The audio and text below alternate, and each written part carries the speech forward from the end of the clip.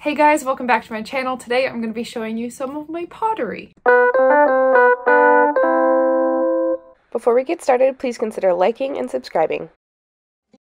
So I don't know if I've actually talked about ceramics or pottery or wheel throwing and stuff on this channel before, but I used to take ceramics when I took it all through high school, and I was like obsessed with pottery and wheel throwing and stuff like that, and I did it for 4 years straight, like every single day for 4 years.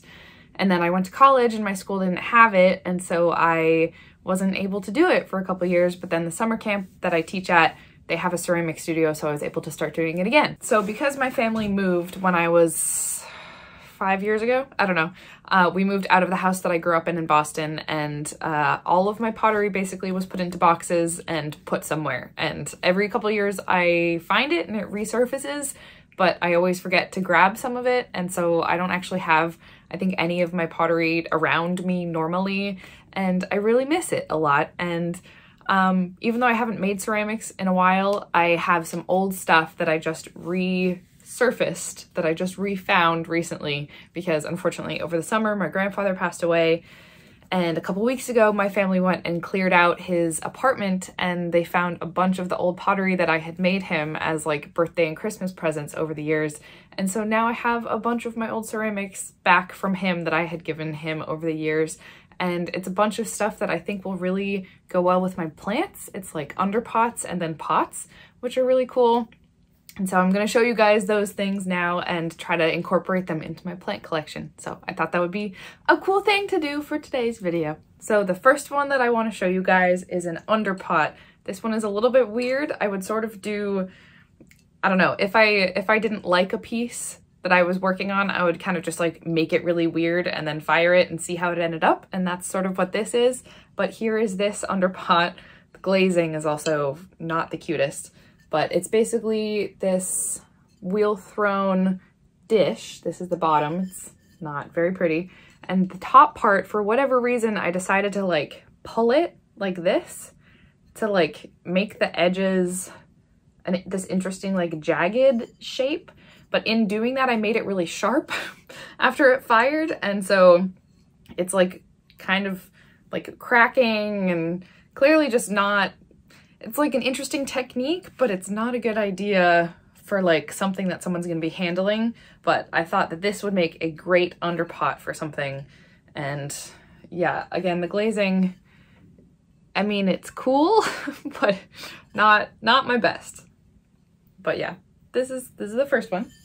And then the next one, this is also an underpot. I think this is pretty early on in my ceramics times because the workmanship is not the best. But the glazing is better on this one, I think. This is an underpot that has this like cream and then green glazing on it. There's a little drippage there. I would always do my glazing sort of willy-nilly because I absolutely loved the act of throwing things on the wheel. And then for some reason, I wouldn't put enough effort into the glazing. So like this streaking here, this is because I didn't mix the glazing well enough, and it should all be this like light color, but I guess 15-year-old me didn't want to put that much effort into the glazing. But this one is sort of like the walls are a little bit thick. The bottom is not the best. And I think I even punctured a hole in it and then had to like repair the hole. But yeah, this was a wheel thrown dish that I think will also make a very good underpot for some plants. And then the last underpot that I have, this I think, yeah, there's a date on the bottom, April 29th, 2014. So this is like a year before I graduated, so I'd been doing ceramics for 3 years at this point, and I had sort of honed my craft a little bit better. And that is this one. That is this like half white, half blue, nice little dish like this. On the bottom, it says, "For G-Pa, happy birthday," from Tate, with the date on it. So clearly a birthday present for him. Yeah, because his birthday was in May. So yeah, this one, the glazing, again, not the best here, but if you can see the pooling of it there, it's really beautiful. I loved this glaze when I was in high school because it would pool so interestingly.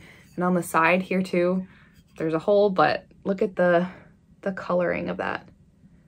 It's absolutely beautiful. So I think this one also will make a really great underpot because you can just like fill up the thing with water, and I think I'll find a nice plant to put this in. And this little white part on the bottom here, that's because the glaze actually dripped here and I had to go and wear it down so that it wasn't sharp on the bottom there. But yeah, here's this one. And then, oh, I guess this one was sitting in the frame the whole time, so I'll show you guys this one. This is a pot that I guess I made in October 23rd, 2012. So like 9 years ago. So I've been doing ceramics for a very long time, even if it's on and off. This is the pot that I made. You can see I clearly wanted to do some interesting textures on here. I can clearly see that this is with a needle tool, if anybody does ceramics. I threw this pot and then used a needle tool, which is basically just like a pin on a stick. And like as the wheel was spinning, went up and down with it to create that texture there. And then did the same thing here, but for whatever reason, it's like chunky and sort of sharp. But this glazing, I think this is the similar glazing from what I used to use, and it's just absolutely stunning. I don't know if my ring light is helping with the visual here, but you can see on the inside how beautiful that glazing is. This stuff is cool. This is called high fire glazing, or at least that's what we called it at my studio. And there's like the sort of glazing where you just put it on like a color me mine sort of situation, where you just like take the color and you have like the little disc and you can see that that's what it looks like, and you put like pink and then the thing comes out pink. This is sort of like you put on this stuff that looks like it's like brown sludge, and you trust that it's going to turn out really well, and in the kiln it like actually melts it so that it like drips down and causes all of these beautiful textures. Not even textures, but just like patterning, and it can be a little bit unpredictable, but it always turns out so beautifully. And yeah, that's the kind of stuff that I always really used to like, and the foot of this is much better. You can see how I trimmed that. But yeah, I want to use this as a cache pot and put a plant in here that's already in a nursery pot. So I think after I finish showing you guys all these, I'm going to put these around my room. And then the last one, this is my favorite one of all, I think, and that is this very sweet little vase that I made. This one also, the glazing is beautiful. It's mostly this white color, and then you have blue here. I hope this is focusing. You have this blue color, and then another part that's this brown that's dipped in here. This is the brown, and then this is the mixture between the blue and the brown. And on the inside, it looks really cool.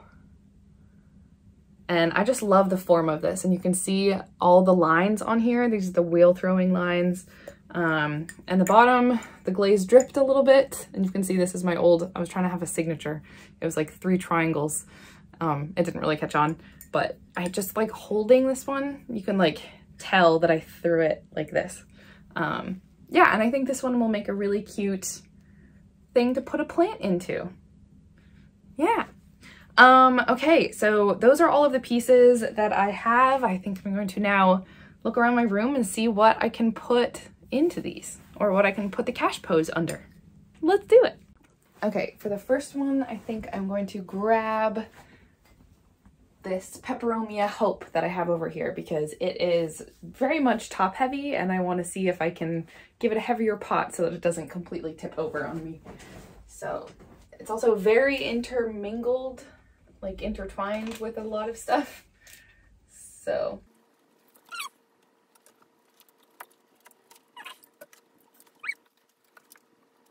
okay, so this is the peperomia hope that did not look like this when I left for the summer, but it's currently in just like a little plastic nursery pot here. So I think I'm going to maybe try to put it into this one. Shall we see?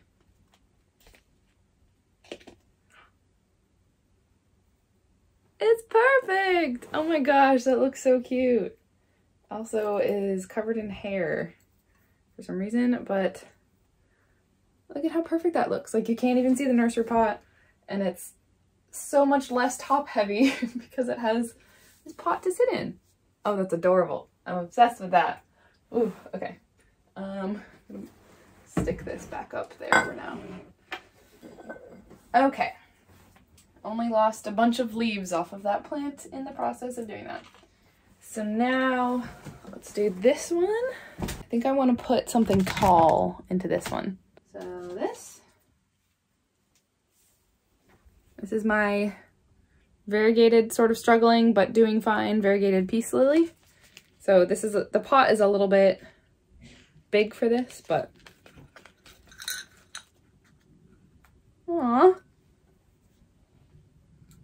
I kind of like that. Is that cute? Does that look nice? This is crazy. I've never seen plants in my pottery before. Okay, I like that. Put that right back there. It looks so cute. Okay, now I think I'm going to use this and put it under my Raphidophora decursiva that's over here. I want to repot this because I don't like this plastic thing that it's in, but at least its catch pot is not a takeout container lid anymore, so that's better. Nice. And then we have this one, so a small one, I think. Put this. Oh, by the way, if you're watching from my propagating my variegated string of hearts drama, for those who didn't think that I was doing it correctly, here are the roots on all of them. No matter what direction I put them in, there are roots on all of these, because it doesn't matter what direction you put the hearts in as long as there's nodes, and they're doing fine.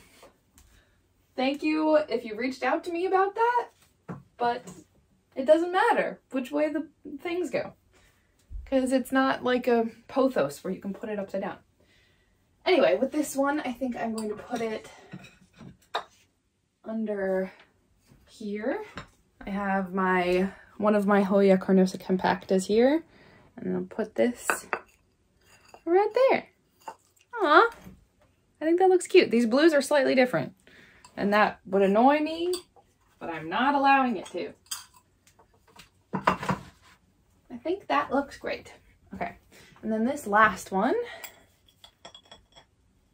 what should we put this under? What do you think? Let's do Pink Princess. Oh, not Pink Princess. Pink Lady. Nope. Pink Lady. Nope. What is this? Painted Lady. This one that is struggling, that maybe would like more water. So now that it has oh, that doesn't look great. Whatever. It needs a little bit of a bigger pot to go. Oh, I don't like this. Oh, should I try it on my alocasia? That also needs more water. 1 second. 1 second. Bring it back over this way. My alocasia Frydek. Aha, much better. Okay. Can you see that? That looks like it fits better. Okay. And that one had a plastic one on it anyway, so. Okay, well that was me playing around with my pottery from my youth times. I had, for full transparency, I had planned, oh, I have a lot of headroom here. I had planned on shooting a series of videos at camp this past summer because there was a ceramic studio there, and I wanted to shoot, I had like a whole thing of I wanted to shoot me making a pot all the way through the end of me putting plants into that pot. But I was so busy at camp this summer that I didn't get time to throw anything, so that unfortunately didn't happen. But I really hope at some point to be able to join a ceramic studio here in New York and be able to make pottery again and maybe make pots for you guys and sell them to you guys and stuff like that, because I really love it and it's a thing that I miss doing and it's just a very satisfying thing to do. But yeah, thank you guys so much for watching this video. I hope you enjoyed it. If you did, please consider liking this video or subscribing to my channel, or both if you're feeling fancy. And yeah, I'll see you guys next time. Goodbye.